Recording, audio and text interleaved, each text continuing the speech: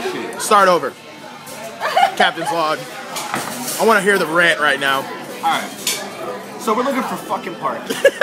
Great start. Not any kind of parking, but fucking parking. Fucking parking. Pull up to this. It says public parking. Yeah, there's notice that there's no indication on like how much it is, so a lot of people roll into this thing thinking, oh, it's free. Just rolling up parking. It says public parking.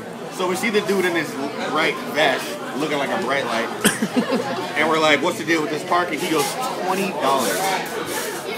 I was like, so basically the scheme is people will pull in there like, oh, it's free, and they'll pull in and then park and then be like, girls jumping out of like their little dresses all excited and shit, and he's like, $20, and people just like back up.